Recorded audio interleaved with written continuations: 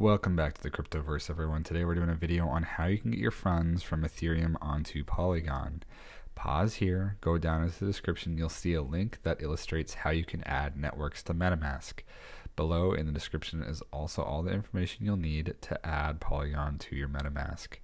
Once you've done that, we're good to get started. Alright, now that you've added the network, we're going to go to the description and find the network bridge. Once you've got that, you'll need to connect your Metamask. If you're not getting this screen, simply refresh your browser. Select the CGG on the Ethereum mainnet and properly navigate as shown to then transact onto the Polygon chain. This transaction can take a bit of time, so be a bit patient. For me, it took about 10 minutes.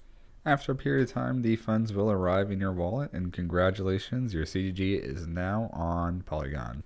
If you're headed over to QuickSwap, please keep in mind that Matic is the native currency, and as such will be used for gas. Don't forget to like, comment, subscribe, and have yourself a wonderful day.